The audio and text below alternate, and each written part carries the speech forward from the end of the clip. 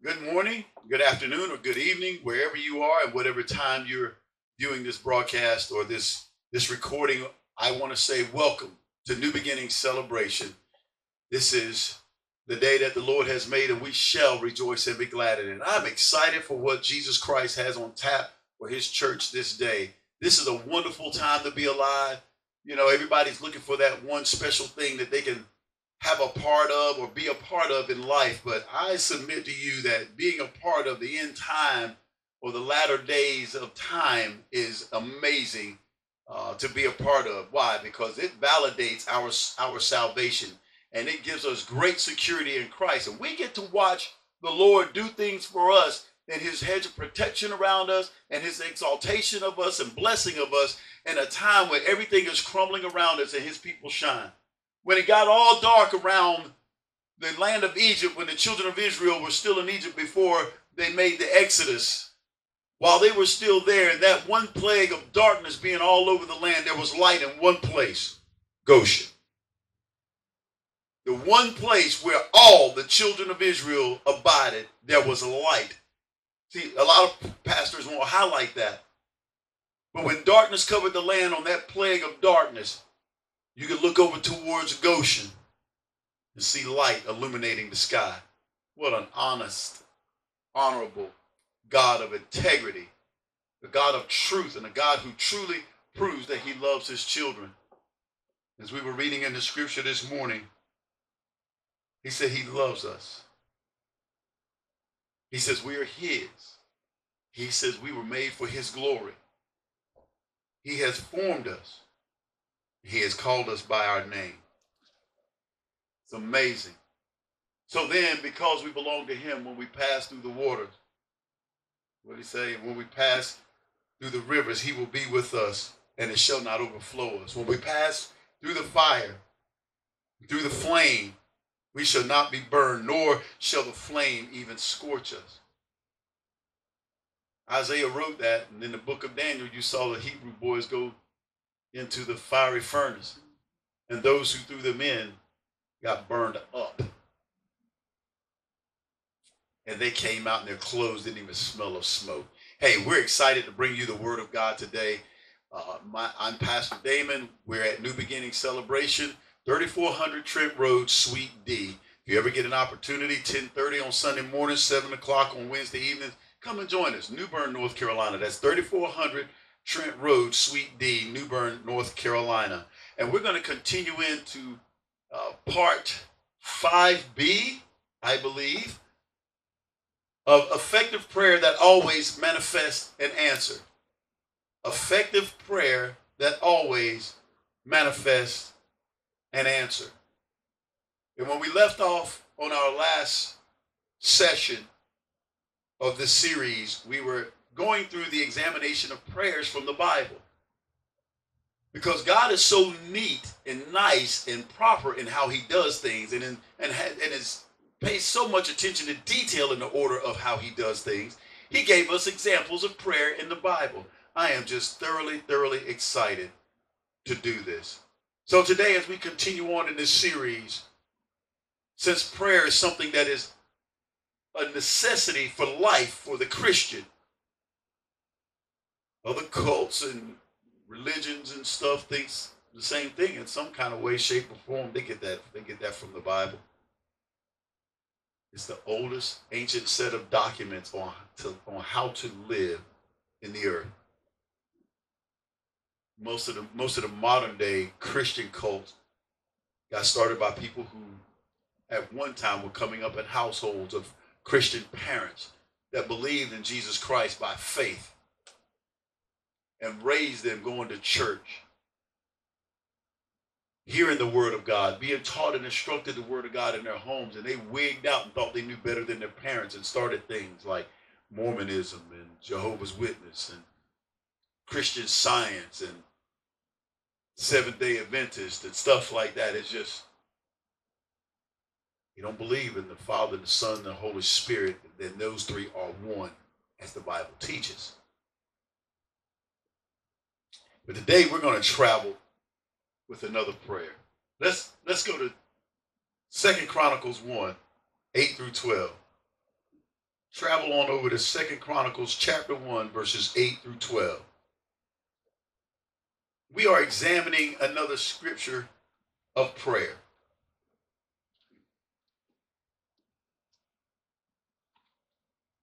You know, we've taught throughout this series the proper way to pray. I mean, all the little nuggets. I mean, we're in part 5B or part 6. And before we even got to part 5, man, the Lord had done a number on us. The Holy Spirit had traveled us through all the details of prayer, what prayer is made up as, how prayer is active, how prayer is activated, how to pray, and guarantee that God answers the prayers. Let's get that little cliche out. Yes, no, maybe, or wait. Just say what the Word of God says. Stop making up stuff. Because in my Bible, it says in 1 Corinthians, all the promises of God in Christ or in him are yes, and in him, amen. If you are in Christ, all the promises of God in him, if you are in him, then all the promises are in him. They're sitting right there with you. You have been given every spiritual blessings in heavenly places in Christ Jesus. Well, where do you live? Your bank of plenty, you're living in it. Your bank of supply is, you're living in it. I walk into my home. In my home, there's food in the closet. I don't have to walk out of the house into the neighbor's yard to get food.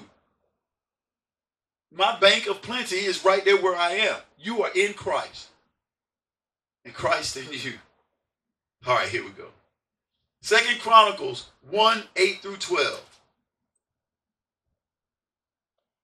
Now Solomon, the son of David, was strengthened. Now Solomon, the son of David, was strengthened in his kingdom, and the Lord God was with him, and exalted him exceedingly. And Solomon spoke to all Israel, to the captains of thousands and of hundreds, to the judges and to every leader in all Israel,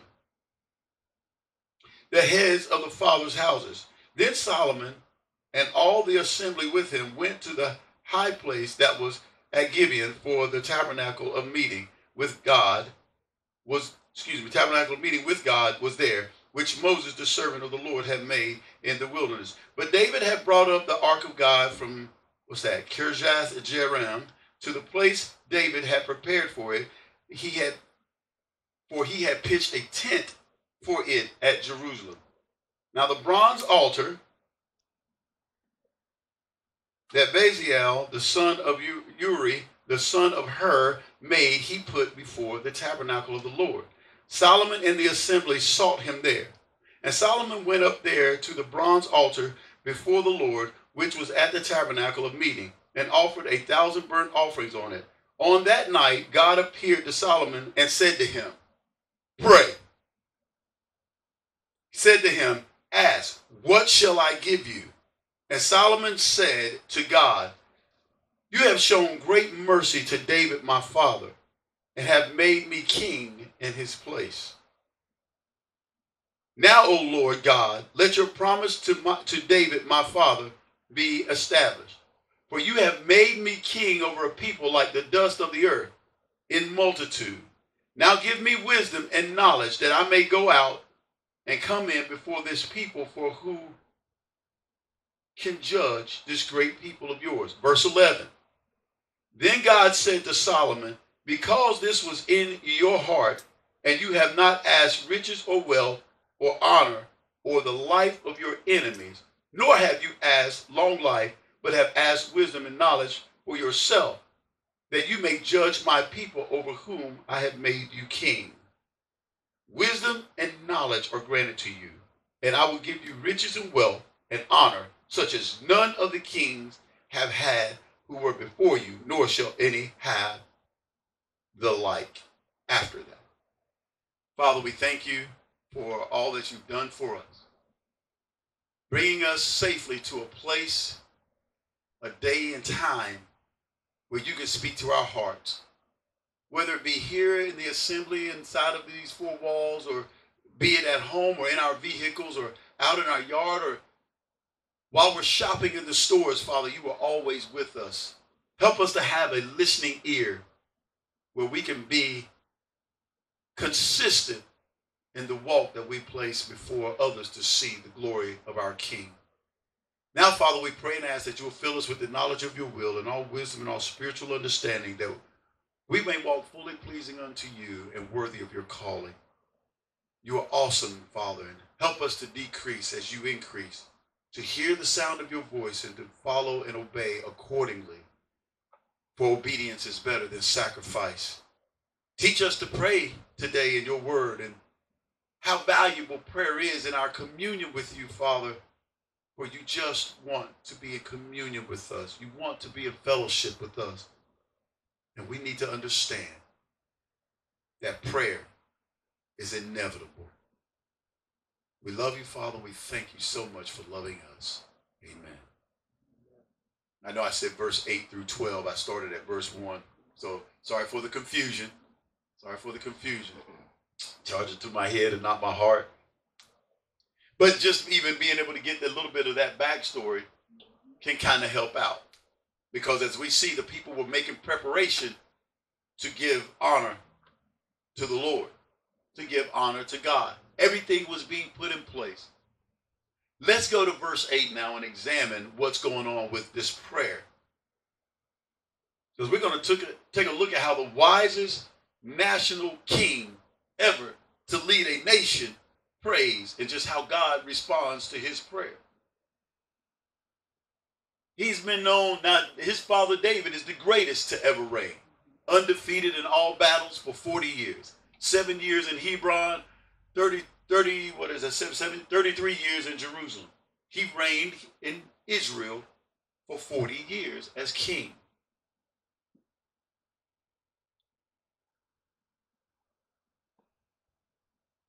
Verse 8. Y'all, let's go to verse 7, because I like to back up there, because this is beautiful. God says something, and Solomon obeys it. Now, the Lord told us to pray without ceasing, pray always. Be instant in season, out of season. Be anxious for nothing, but in everything by prayer and supplication. And the list of commands of what God asks concerning prayer, or commands for prayer, goes on and on and on. So let's look and see if God says the same thing to Solomon. Verse 7. On that night, God appeared to Solomon and said to him, ask, what shall I give you?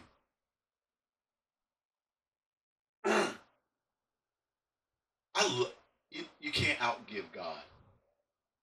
He told Solomon to ask him something for the sole purpose of doing what? Giving. He didn't say ask so me and you can just chill and have a cool conversation. God's not a time waster.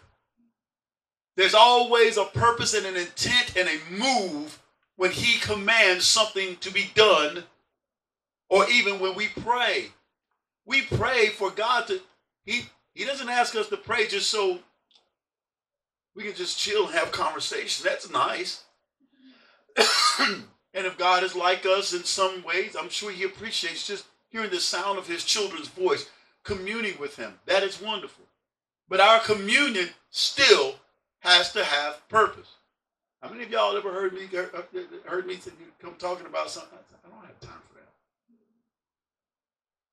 that. My mind is focused on something, and you come talking to me about something, and I'm just like,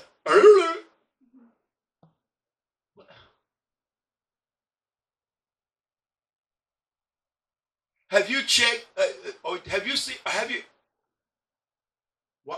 not going to waste my time investing in the energies of my brain cells into that situation. There's got to be a purpose, and the purpose is always with God for our good. He is good, and his mercy endures forever. Goodness and mercy shall follow me all the days of my life, and we all know what goodness is. Well-being, healthy, whole, healed, delivered. In fact, that's the word salvation. In the Greek, the word sozo. Means to be saved, delivered, healed, whole, made well, be well. Oh, come on for some of you prosperity and healing naysayers. You don't even know what your word salvation means when you want to deny man to preach prosperity and healing. The very word salvation in the Greek means prosperity and healing, delivered, whole, well, made well, healed. Well, well-being. Well, what's well-being? That means I'm prosperous somewhere. Well-being is not poverty. All right, let's keep going. Solomon asked, what shall I give you? He told him to ask, and then he asked the question. It's beautiful. Beautiful. I love having a relationship with Elohim, with Yahweh Elohim, with Jehovah Elohim, the Lord our God. Look at Solomon. I mean, wisdom was already infused in him. You think he probably heard the word from David a little bit? You think he might have heard just one of those 150 Psalms? You think he might have been hanging out with David a little bit while he was strumming on a guitar or a harp and an ink pen in one hand and playing the music in the other while he sang through and wrote just one of those 150 Psalms? I mean, that's his dad.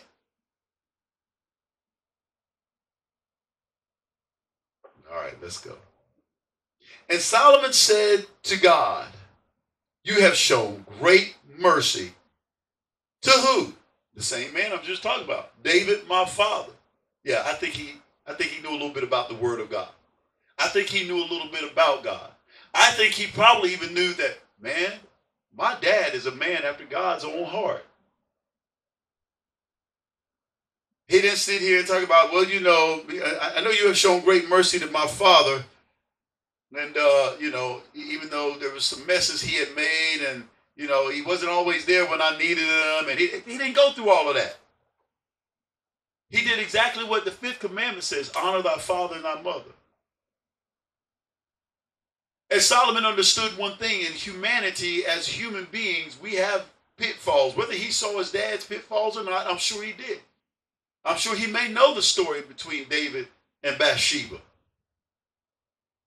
He said, you have shown great mercy to David, my father.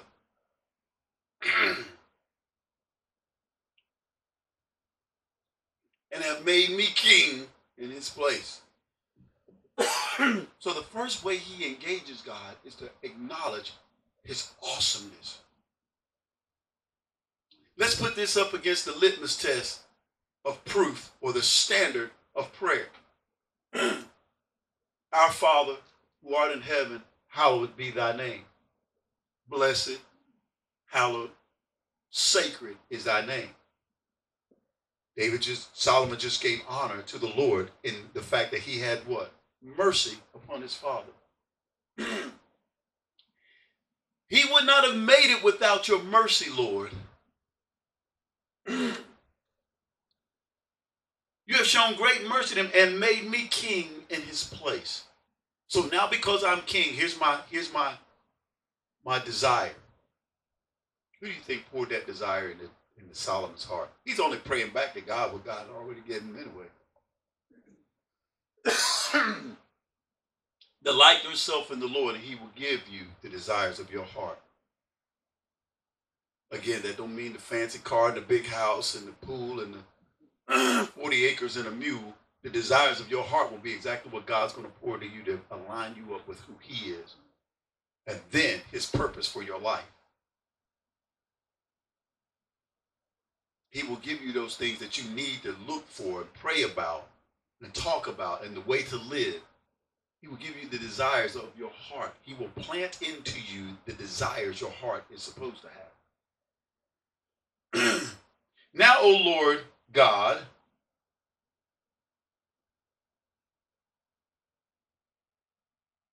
let your promise to David, my father, be established. Now, he didn't tell us right here what the promise to David was, right? He's not saying that here. Goes to show you. Solomon was sitting down and knew just a little bit about what the Lord and what the word of God had said to his father. Let that promise to David, my father, be established. He is praying back the power of the word of God to God. The Lord said, put me in remembrance. So now here he knows the word, because he's now standing on and reflecting on and putting back into the hearing of God what he promised his father. Because all the promises of God in Christ are yes, and in him, amen. Don't give me this yes, no, maybe, later, wait. Just say. We Christians, we complicate stuff so much. So much. And God has made it just nice and simple. Look how simple this is, right? Okay. But we want to make God difficult. We want to make him difficult. Scriptures make him knowable, makes his word livable, his power available, and our lives from it all transformable.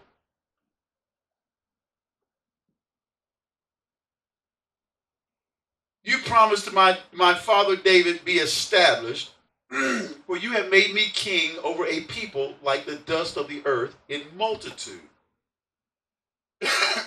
Now give me wisdom and knowledge. Wait a minute. I mean, God is saying, ask.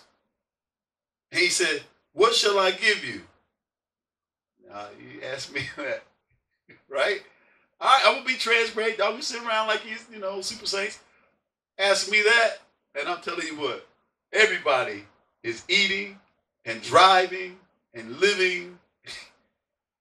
You can't count the money for what I'm going to ask for. But look at Solomon. He went right to the heart of God. And see, that's how our prayers need to be. Give me wisdom and knowledge that I may go out and come in before this people. Now, I pray oftentimes using a prayer of Paul, or a prayer that Paul wrote by the inspiration of the Holy Spirit. Fill us with the knowledge of your will and all wisdom and all spiritual understanding. Colossians 1:9. You go right into the word of God, and sometimes there's stuff that if the Lord has inspired these individuals who are writing the scripture to write that, how safe do you think it is to pray that? You think it's safe to go into John chapter 17, into what that is the Lord's Prayer, and take a little bit of what Jesus is praying and pray about this nation, about the world, about your families, about yourselves? I'd say it's probably a safe bet that you can grab a little piece of every prayer. I mean, one man wrote a whole book on a little prayer in the book of the only time that person in the scripture was ever mentioned, Jabez. Wrote a nice little book that sometimes is just small enough to fit in your back pocket. Powerful. And God granted him his request. Why? Because he prayed the will of God, meaning he knew the word of God, and that gives us the will of God. Solomon's doing the same thing. He knew the will of God was to establish that promise that he had made to David, his father. He knew the will of God was for him to lead the people of God. And he even goes, a people like the dust of the earth in multitude.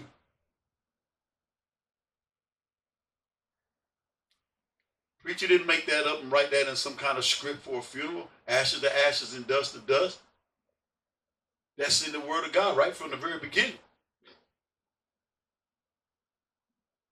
And he says, now give me wisdom and knowledge that I may go out and come in before this people. For who can judge this great people of yours? When he says judge, he's talking about leadership. A leader has to judge. He has to be discerning between good and evil, right and wrong. Or was it not Solomon who had enough wisdom? All right, never mind.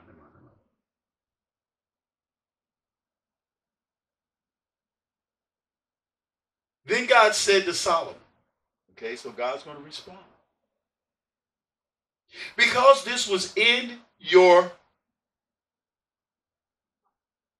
heart.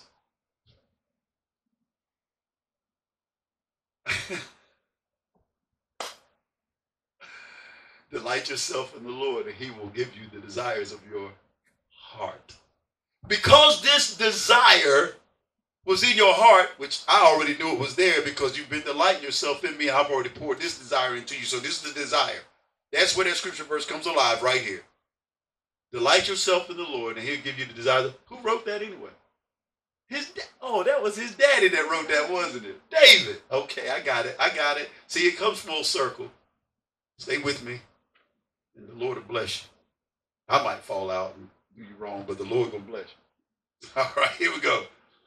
He said, because this was in your heart, and you have not asked riches, wealth, or honor, or the life of your enemy. See, that's where I would fall. That's where I fall. Now, I'm not saying that God wouldn't give me that, but that'd be what I get, right? Solomon asked for something much greater, obviously. Let's take notes.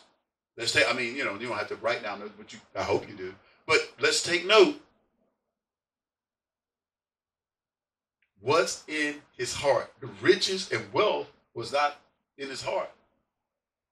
If wanting to be honored above everybody else is in your heart, there might be something wicked working in you. Jesus says if you want to be the greatest, you must become the least. All right, here we go. Nor the life of your enemy. Because Jesus corrected that. He said, love your enemy. You don't have to desire the life of your enemy. I got that. Vengeance is mine. You do what I say do, and I've got you. Because in Psalm 91, it says, only we will look and see the reward of the wicked, of our enemies. He said, but have asked wisdom and knowledge for yourself that you may judge my people over whom I have made you king. Solomon, I have made you king. And you want to infuse my wisdom and knowledge into you to the point of where what I've called you to do, you could be better at doing. Now, I have to tell you, I'd read and studied this a long time before I became or accepted and walked into the position that God had ordained in my life long before I accepted it and walked into it as a pastor. So all these hours and days and times of relentless study, when it was time, well, it was time before then. When I finally walked into the time of, all right, yes, Lord, I run no longer. This was similar to my prayer. Father, do you know the responsibility that this is? And how easy to be to mistakenly teach something that's not biblical. These precious lives that will sit before me as I am the man with a microphone to speak into their hearing, and they sit humble, trusting, with open minds and hearts that I'm going to tell them something that is right and true. I can't do this without you. I have to be filled with the knowledge of your will in all wisdom and all spiritual understanding so that I can teach and lead your people. Help me not to misuse or abuse this privilege that you have given me. And I mean, when I was speaking this prayer, I was down on my face. I wasn't standing upright, weeping. And when he told me to go, I went. I left home, wife, jobs, two $150,000 tractor trailers with 2 trailers hooked to them, and barely knew where I was going to live by the time I hit New Bern. In fact, a few days, my dad asked me, he says, well, son, that's good. I'm glad you're going to walk into what the Lord has called you. Me, him, and my wife were walking up the sidewalk to his house. We taking a stroll. I said, yeah, I'll be leaving, whatever, Monday or Tuesday, blah, blah, blah, blah, blah, blah. Next week, sometime, whenever it was. He said, that's good, that's good, that's good, that's good. So where are you going to live? Now, I'd already been just told that I got the job over the place where I started here. He said, but where are you going to live? I'm just days and a couple of hours from leaving town. My wife will testify of it. My dad asked that thing and we just stopped on the sidewalk. I looked at him, I said, I don't know. But I know the Lord has called me. Came down, we were 2 or 3 weeks out, weren't we? And we came down and visited a couple of places. I did a day, I know what happened. I did a day of work at the job, a half a day, just to kind of test it out, feel it out. I became assistant manager at that place. And to check it out, and then we went over to the mall and ate, and then a mutual friend that we knew here, a friend of mine from some years back, said, I want to ride y'all around. I said, yeah, we need to see what's going on. We need to see some properties. And we looked at 3 or 4 houses, that side of town, right in the middle of town, downtown, around town, and then out to a little spot called River Bend was our last stop, 5 something in the evening, before we headed back to Raleigh. And we called the lady about it on the thing. She said, well, I'm tied up with another client right now. If you hang out there for a little while, I'll be there. She got there about 5:45. Ma'am, I'm sorry. It was just our last stop of the day. We wanted to see the house, but obviously she wanted to rent the house out to us. Get back to town. She says, okay, here's the paperwork. Fill it out, blah, blah, blah, blah, blah. You know, and $1,000 deposit and whatever the rent's going to be for the month. She said, you send that to me by fax if you can, as soon as possible. And I worked on our vehicle at the job I was at as a mechanic then.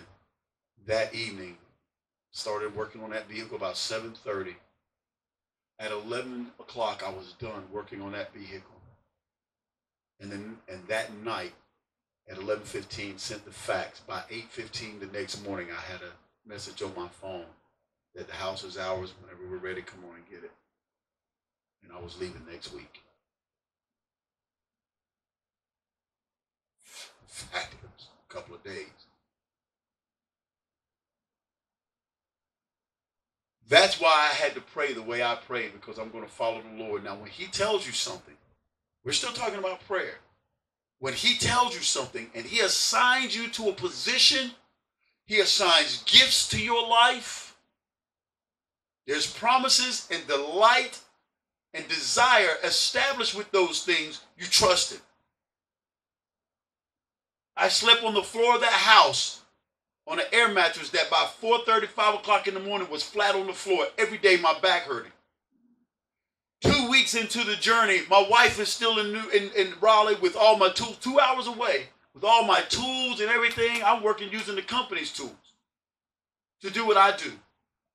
Transmission locks up in the only vehicle I got down here. 3 of them sitting up there in Raleigh in the yard. 2 or 3 extras sitting up there, hers and one, at least one other, I'm sure. But I know we had at least 2. I don't have any, I hardly know anybody but the 4 people I did know previously and my supervisor. And I'm crushed. God, you didn't lead me here for this. I know you didn't lead me here for this. And I followed you. I have followed you faithfully. I just walked away from a 5-bedroom home with vehicles and people I know all over the city of Raleigh to come here where I'm almost all alone. I don't even have my spouse here to pick me up and help me get to work and back. I'm 5.3 miles from the door of my job, where I'm sleeping on a hard floor. And I'm crying like a baby. Here I am, a man fixing other people's cars, and I don't even have my tools and resources at the house where I am with a 2-car garage to work on my own. What I do is buy a transmission, take that one out, and put the other one in. And I can't even do that. And at the end of my crying and weeping and pleading and snotting and slobbering, somebody saw me laying up under the car and come over and tried to help me. So I said, okay, people are compassionate here. Thank you, Lord. Just having some other human being come around, because I'm just done. I can't do anything with these without tools. I can't do anything with this life without tools. Long, short, God provides. One of my Fantastic Four, every blue moon, pick me up to come and take me to get my laundry done and buy some groceries at the store. She was good and faithful to me. Became a friend to us. Shouts out to Miss Doris. And somebody, I looked in the paper or on Craigslist, and somebody in the area was selling a bicycle. An $800 bicycle. They wanted $350 for it. And I think I wound up giving $150 for the bike. They said, we're not going to do anything. We'll take the money and put it in church. I said, well, praise God. And I rode that bicycle 10.5 miles round trip every day to work for another month. Out of shape as I could be at that time. I got in shape real fast. After about day 5 or 6, I'd get to work and outwork everybody. Sweat pouring off of me. It is July, folks. July, that was August by the time I got here, July 20th or 24th or 4th, something, 23rd. So that's August, and I'm riding that bike like that in the morning and in the evening. But let me tell you, by day 5 or 6, them people at work hated me because we were just working like horses, and they couldn't keep up. So God gave me a blessing and a benefit for the breakdown, a healthier body, a much more sound mind. In days, I was named assistant manager of that job. I had just connected to, or with one of my friends, had connected to some ministry work that was going on in the community. Yeah, sure, I will do it. This big outreach we were going to start, and my car breaks down the day before. Who do you think? Who do you think trying to hinder something? See, but God said, no, I got you. And shouts out to Mr. Bill, who is now passed on. Because all my friends were old enough to be my parents. Told y'all I don't hang out with young folk like y'all. Y'all are good friends and stuff, but I got to hang out with the folks that's a few miles down the road from me so I can get some wisdom to know where all those pitfalls are, where the roadblocks are, where the popo is sitting waiting for me to be speeding. Because I'm younger than them and I'm kind of dumb. Right? Mr. Bill would come and pick me up from where I worked. I'd rode my bike and put my bike in the back of his truck. And if he couldn't take me back all the way back out to River Bend, because then we further away, we almost 8 miles out from where I live. If he couldn't run me back real quick, he always made sure somebody there could put my bike in the back of the van or truck or something and take me home. I got to know a lot of people. And I worked that outreach with them for 3 weeks like that. We're still on Solomon's prayer. I'm just trying to show you how the same prayer, the same calling of God, the same mandate that God put on Solomon, when he puts it on somebody, if you'll just go faithfully, if you'll just do it, just by faith, walk into it. Didn't say you had to forsake everything, but just by faith, do it. Don't hesitate. Oh, God, I wish I not had hesitated at age 19 and waited till I'm 43 before I finally took on the responsibility of what he called me 20-some years ago to do. Now I'm 55, and I'm telling you what, it's been the enjoyment of my life. Yes, Lord. Now, I got other things I need to get done first. No, you don't. You'll get those done. If you follow me, son, trust me. I'm building my second race car. I forsook trying to be a pastor because I wanted to keep playing trombone and building race cars and chasing children around the country, playing basketball and softball. Stupid. I could have still had all that and pastored a church. Who said that pastoring a church is going to cut all that out? All right. Eventually got my transmission fixed. $1,250 it cost. Somebody else had to do it. Wife gets here, van all of a sudden breaks down. I'm fixing, find out it's got a blown head gasket. You know what? This thing ain't worth fixing and putting all the work and money it's going to take to do this. Gave it away. God blessed us. Guess what? Another car, a nice 4-cylinder, gas-saving car, $1,250. So, you know, I'm beating up on the Mustang quite a bit. You see how God's growing us? You know, oh, look, there's another one of those cars, $1,250. Y'all think I'm joking. We drove all the way to Southern Pines for one of those cars, all the way back to Wake Forest, North Carolina for the last one. Gave one away and God blessed us. And I mean just not without hesitation. Now we were thinking about, we had actually borrowed some money from a little loan company or whatever. Not for the cars, but just to help us stay afloat while we moved. $1,250. And me and my wife riding good. 2 little Ford Escorts.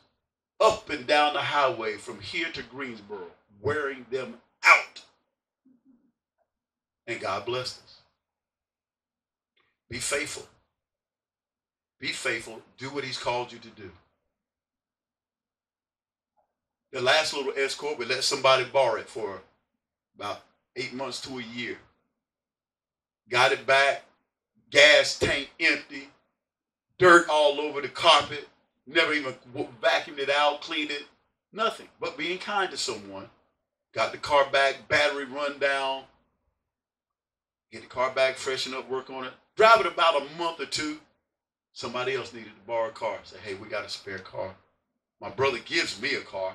And all I did was did a nice little tune-up on it at home. And I'm telling you, drove flawlessly 5 years. I drove that car every day back in work. It's now the one going on the trailer for the race car, by the way. He already knew that. But let somebody else borrow that car. That's the last time we ever were able to drive that car. Blew a head gasket up in that. Had to take them home from our house that day. And the car never drove again. Told it over to my job. A friend of ours that worked with me wanted the car. I said, man, I'll take it and fix it up and drive it. Gave him the vehicle. Gave him a Ford Escort and went and got a Corvette a few weeks later. Because God had just blessed us with the money. And me and my wife wanted a nice little date car. So we gave up a Ford Escort. And money that didn't even come out of our pocket, the Lord blessed us with a nice little sporty Corvette. I gave that testimony for somebody out there or in this room to understand, just like Solomon, when God calls you, now you see how to pray. Pray it. Follow him faithfully without hiccup. And God just might take your Escort and give you a Corvette. Now we have a nice little building to worship in. We're paying the bills for it. They ain't missed a beat. Folks, I can't tell you how much money for the faithful giving of just the people that are here today and some others that visit sometime. I mean, there's not a lot of people in this room. We got enough money in that bank account to go out and buy any piece of property around New Bern we want. Any piece of property. Follow him and watch him multiply your life from an Escort to a Corvette. Y'all ain't hear me. Let's keep going. I know he is in that materialism. No, I'm not in materialism. I'm telling you, whatever goes on inside of something will manifest outside. If there's a lot of hell and hiccup in your home, and you and your wife and your children, or your husband and your children, and when you get outside of that house, it's going to be revealed somewhere. I know. I got nieces, nephews, grandchildren, and children who have been asked questions because they're starting to fall down and stumble in school because there's been hell and hiccup in the homes. Whatever going on the inside will manifest on the outside. God wants to reveal this to the people because it's for his glory. Look at what I've done to my child who just a few years ago was flat down on their face with nothing. But because they honored me, and because they didn't ask for all that stuff for themselves, but asked to grow in me, I'm showing you how they're growing in me. I love the Lord. All right, so let's get back to Solomon. Let's get back to this prayer. We're at verse 11. Verse 11. Then God said to Solomon, because this was in your heart, and you have not asked riches or wealth or honor or the life of your enemies, nor have you asked long life. You didn't ask to live long, Solomon, but you have asked wisdom and knowledge for yourself, that you may judge my people over whom I have made you king. Wisdom and knowledge are granted to you. Let's keep going. He gives them exactly what he asked for. But God is a multiplier, and he blesses beyond what we even can ask or think, exceedingly abundantly above all that we can Okay, that's a verse out of Ephesians. And I will give you riches and wealth and honor such as none of the kings have had who were before you, including your daddy. And David was rich, but including your daddy. That means when he said none of the kings that were before you, that includes David. I know by now, you know, the man did like wealth. His knees were buckling because he knew how rich his father was. He knew how rich the kings were in Egypt and other nations around the world. Riches, wealth, and honor such as none of the kings have had who were before you, nor shall any after you have the like. So Solomon came to Jerusalem from the high place that was a Gibeon. When we want God, because wisdom and knowledge only comes from him. When we want more of God, this is his answer. When we know how to pray as we follow, when we honor him in our prayer and recognize his awesomeness of who he is, you are the only one who could have granted mercy to my dad, and you did. Now I know your word because I know the promises that you made to my father, and may they be established. I receive it, I accept it, and I'm looking for you to establish those promises that you gave to my father. And now I'm going to show you that I accept and walk into that responsibility that you have called me to, because you have made me king over people who are like the dust of the ground, which includes me. But you have made me king over them. What an honor. So now he's accepted the calling of God. He's recognized God as God. He honored his father and mother, or his father for sure, but if you recognize honoring his father, he's honoring his mother as well. He knew God's word because he talked about the promises to his father David. So he prayed the will of God and received and acknowledged where God had taken him and what he's called him to do. And what he prayed for was to be blessed and filled with what it was going to take to carry out this mission. And what did God do? Come on, y'all already know the stories. How many of those proverbs filled with wisdom did Solomon write? Song of Solomon and Ecclesiastes. Wasn't it Solomon when two women had their children, and one child had already died, and the child, she rolled over on the child or something. I can't remember all the story. But one child had died, and they were fighting about the other woman's baby. God immediately tested Solomon in that wisdom. And Solomon said, hey, well, bring the child to me. Because they were disputing about the child. Solomon laid the child, told his men, lay the child right there on that table. And took out a sword and raised it up. He said, I tell y'all what I'm going to do. I'll cut the child in half. You'll get one half and you'll get one half, and both of y'all will have a child. And when he raised that sword, one woman screamed, please, don't kill that child. Solomon said, give the baby to her. That's his mother. She'd rather give up that baby. She said, don't kill it. Give him to her. She'd rather give up her child than to see that child have to die a gruesome death. At least he'll live. He may not be with me. Solomon said, give that baby to that mom. That's his mother. Immediately, that wisdom was tested right out the gate. Can we see how the prayer of Solomon invoked good things, great things, the will of God into his life and caused him to prosper? All the elements of what we've learned about prayer were right there in that prayer. Not that God is that meticulous or mechanical about that, but if he took time to write it, he wants us to use it that way. If he took time to instruct us on how to pray. On praying, if you'll pray, if you'll ask and believe and doubt not in your heart, If you'll pray according to his will, we know that he hears us. And if he hears us, then we know that we have the petition that if we'll be anxious for nothing, but in everything by prayer and supplication with thanksgiving.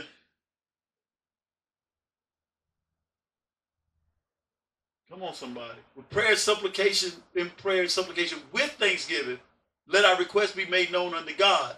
And then what? The peace of God that surpasses, that means I won't be worried about anything anymore. There won't be any anxiety because the one who promised the yes and amen has got it in his hands. Now transmission blow up in my car. I've grown a little bit since then. I felt alone though, right? I knew God was with me, but I still felt alone. Transmission blow up in the car. Now I'm gonna get out, close the door, probably kick it, walk on down the road, call a tow truck, bring it to the house.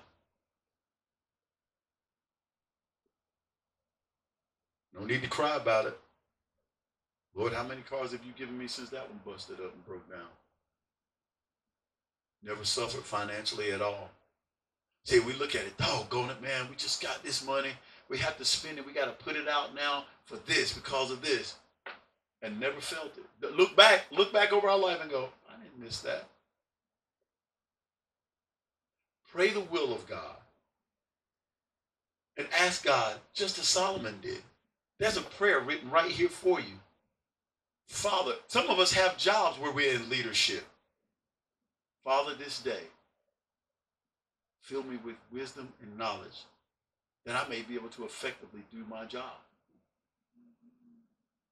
That I won't do harm to anyone's life. And that I will judge rightly on the decisions that, because some of us have to make some hard decisions. It could evict somebody out of a home, but you have to do it.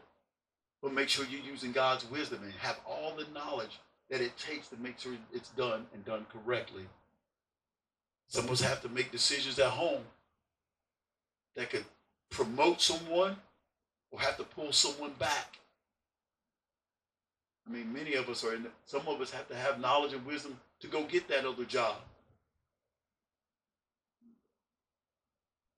We have to have knowledge and wisdom to know when to speak and when not to speak. Who to speak to and who not to speak to. Who to embrace and who not to embrace. Well, y'all looking at me like, well, that ain't scriptural. Yes, it is. Read Ecclesiastes. There's a time to and a time not to. God is good. The same man that prayed this wrote that, by the way. Ecclesiastes. Just letting you know. The wisest man, the man that asked for wisdom. And God said, you'll be the wisest that's ever lived. And you want to know what happened? All this riches and honor. Anybody know the Queen of Sheba? Anybody know anything about the Queen of Sheba? She came because she heard all the way from Sheba how awesome God had blessed this king with his wisdom. And there was none greater than him. And when she came, she brought so much stuff. God poured out of the windows of heaven through her hands to Solomon blessings that he didn't even have room to receive. He gave to him good measure, pressed down, shaken together, running over, and was already rich. But she came with more riches and more honor to honor the man of God, which was glorifying God. Riches, wealth, and honor. Let us pray. Father, we thank you for your word today. We thank you. There was a pretty simple message in my eyes because of there wasn't a lot that needed to be broke down from the Greek and the Hebrew, and we're in the Hebrew text, and there wasn't a lot of sweat that had to come in. It's just basic understanding of all the sweat we have already put into this series. And we're going to examine some more prayers next week. But Father, help us to see this one today and let it marinate in our heart. So we'll know that when you put it together the way you put it together, and we follow your prescription, and we're seeing evidence day by day, piece by piece, verse by verse, that when those who follow your prescription for how you want things done, they're blessed by you. They're blessed by you inside, in their hearts, in their minds, spiritually, emotionally, mentally. And the blessings are revealed outwardly as they live a life that is worthy to be called a Christian, that is worthy to be called a man or woman of God. When they live a life that when you see the things that have crumbled around them, all of a sudden being not only built back up, but being built back up, multiplied, greater than what it was before.